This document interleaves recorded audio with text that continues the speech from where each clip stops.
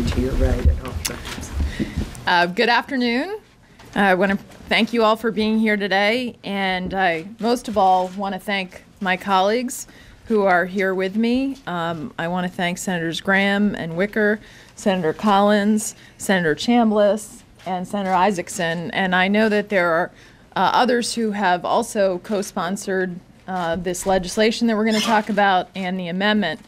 We're here today because we have filed a bill that addresses the recent cuts to the cost of living increases for our military retirees, including our wounded warriors, and provides a pay-for to fix that for those who have sacrificed so much for our nation.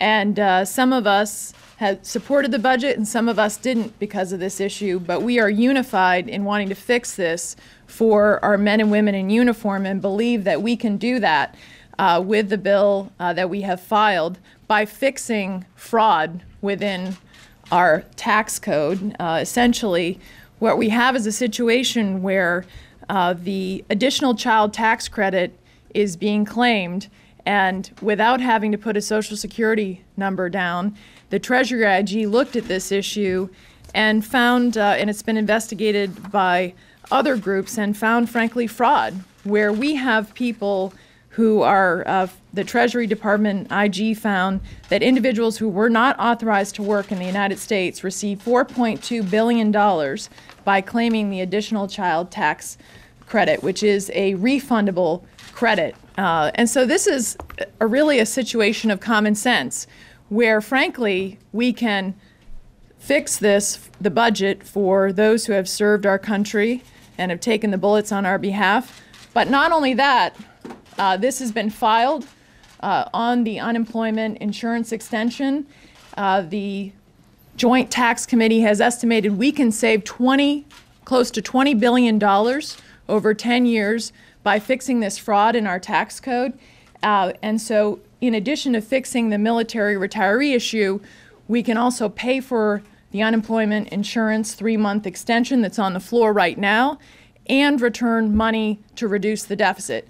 So it's a three-for to fix what should be fixed regardless. That's fraud within what's happening right now. And just some of the examples of this, according to a 2012 news report, an undocumented worker in Indiana admitted that his address was used to file tax returns by 4 other undocumented workers who fraudulently claimed 20 children in total, resulting in tax refunds totaling nearly $30,000.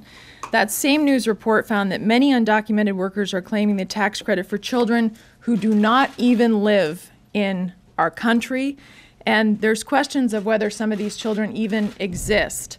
In another incident in May of 2012 in North Carolina, investigators uncovered more than 1,000 tax returns linked to 8 addresses with refunds of more than $5 million.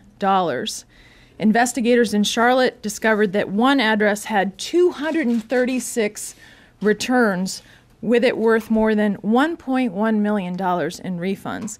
This is fraud. It should be stopped, and we should make this change. It's good government, and we can do so while serving our men and women in uniform, helping those who are struggling to find work, and also reducing our deficit. So this is our common sense amendment. I would hope that we will get a vote on this amendment on the uninsurance extension, because it does what all of us, the unemployment extension, what all of us, I think what the Democrats have said that they hope to do, and it also fixes something that should be fixed.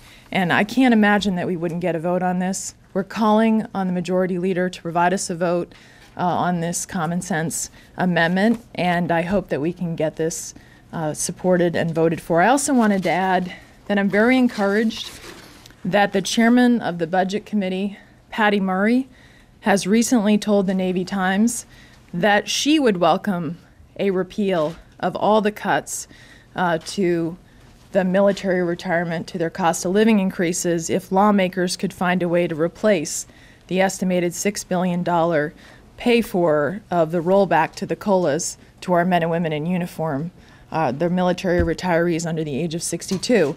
Well, here's the good news. I would say to Chairman Murray, We have a proposal that not only does that, but pays for the unemployment insurance extension and helps the deficit situation. So I would call on my colleagues across the other side of the aisle, let's vote on this, let's solve this, let's move forward with a common sense proposal. And with that, I would like to call on my colleague, Senator Roger Wicker.